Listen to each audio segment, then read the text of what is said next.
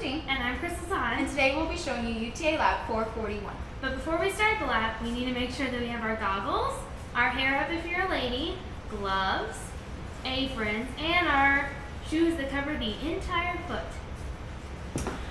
Before you start the lab and start gathering your materials, it's a good idea to turn on your hot plate to about 1 or 2 because some hot plates take a while to heat up and you need to start heating your tert butyl alcohol as soon as possible. Be careful not to turn them above 2 because if the tert butyl alcohol gets above 30 degrees Celsius, the vapors can be irritating like the lab manual says. The materials you will need for this experiment are tert butyl alcohol, which can be found in the fume hood. When gathering the tert butyl alcohol, it is important to dry off the container before pouring it into the graduated cylinder because any water droplets that drop into the graduated cylinder will cause impurities. The graduated cylinder you will need is a 50 milliliter. You will also need an unknown, which will be given to you by your TA for Part C. A 250 milliliter beaker, which will be used to heat up the tert butyl alcohol in between runs. A hot plate. A test tube stopper, copper wire to stir, a thermometer, and a 400 milliliter beaker with an ice bath, and a stopwatch. It is important to weigh the graduated cylinder with the tert butyl alcohol first, and then pour out the tert butyl alcohol into your test tube, and then re-weigh the graduated cylinder that it was initially in. This is very important.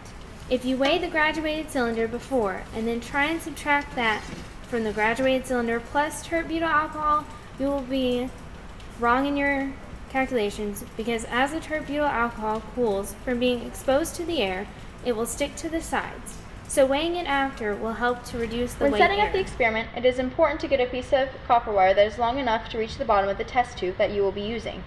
Since you want the solution to freeze uniformly, if the copper wire does not reach the bottom of the solution, the outside will freeze faster than the inside and will give you an inaccurate freezing point. Also, make sure you have a stopper that fits your test tube. You want the stopper to be secured in the test tube because it will make it easier to record temperatures and also stir because you will not have to hold the thermometer in place and end up blocking the temperature readings for your partner. This will also stop you from being too rough with your thermometer. Since you have partners in this lab, we advise that one partner stirs the solution and calls out the temperatures while the other partner calls out the times and records the temperatures. It's very important to record the initial temperature for every run. And we suggest that you keep the initial temperature around the same degree so that way you can tell if you have any wacky results and so that way you can redo the run if you need to. Also, it's important to write on your lab notebook when the solution turns into a thick slush, which we'll show in just a little bit, so that way it'll help on your graphs for your post-lab. After all this, you're finally ready to begin the experiment. After you lower the solution into the ice bath, it is crucial that you begin stirring immediately and recording the temperatures at the given time intervals.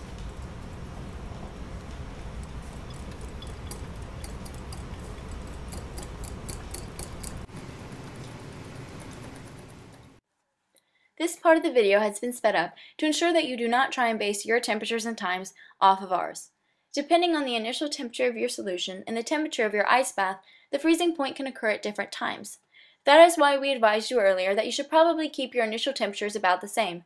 That way, if one of your freezing points appears off, you can redo one of your runs while you're in the lab.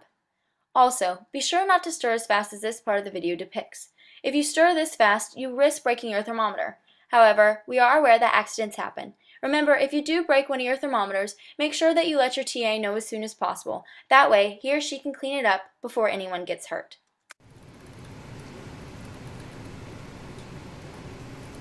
And this is what your thick slush solution should look like.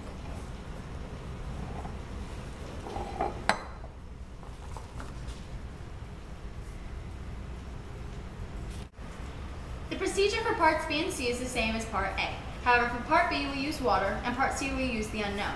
Be sure to completely dry up the test tube between parts B and C because any water left over will act as a solute which will give you completely messed up results. Also, another way to get low results could be that not all of the tert butyl alcohol was liquefied and some could have crystallized due to cooling down. Finally, we would like to remind you to dispose of the waste in the non-halogenated waste container. I'm Alexa. And I'm Crystal. Hope we helped. Good luck!